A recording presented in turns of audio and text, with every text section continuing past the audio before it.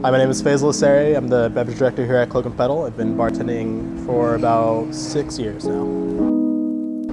Looking up as you're making drinks and seeing that there's a sea of people, there's something that's kind of very relaxing and calming about seeing just the storm of people and having people yell orders at you. It really just kind of calms the nerves and kind of puts everything into perspective. You realize, oh man, I gotta get these drinks out of the way, and then see who's ready and who's next. And there might be service tickets back there, and you also have servers asking you for drink orders. It's something really beautiful and something you don't really get to experience in any other kind of line of work.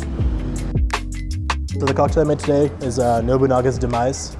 Here at Cloak Petal, we try to have a little bit of a diverse selection of spirits, but still kind of has like a little bit of a kick to it. So the idea was take that kind of tiki culture that San Diego is very proud and fond of, introduce that to Cloak Petal with fresh pineapple, fresh lemon juice, a coconut and banana puree, a little bit of Navy Strength Gin, and London Dry Gin.